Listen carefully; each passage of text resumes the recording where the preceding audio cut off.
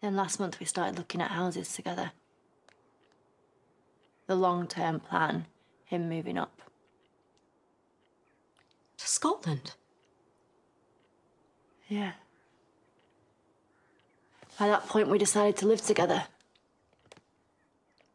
And when was all this gonna happen? ASAP. So every time he was in Scotland, he was with you? Who knows? Could be hundreds of us.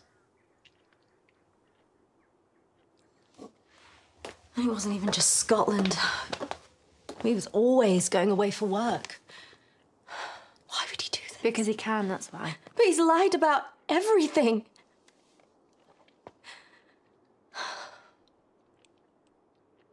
Do you know, now I get it. Now I get why he couldn't call the police when Sarah broke in. Sorry, what? Sarah broke into your house? Yeah, she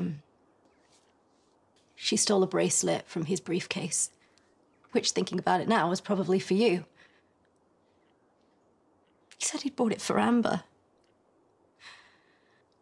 Why didn't you tell any of your family that you were together?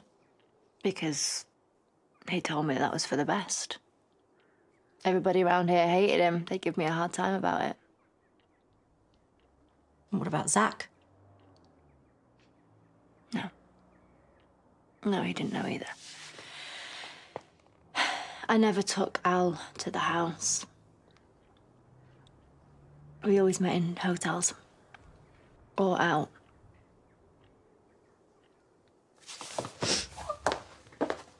Well, didn't you ever quiz him about it? You know, ask him why you couldn't tell any of your family? No, I didn't, because I agreed with him at the time. It made sense to me. That's a bit gullible of you. Not as gullible as believing that your fiancé needs to go away for work every single weekend. Did you not quiz him about that? Sorry.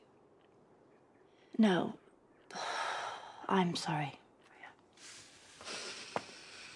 Anyway, I reckon it's him that needs to be sorry, don't you?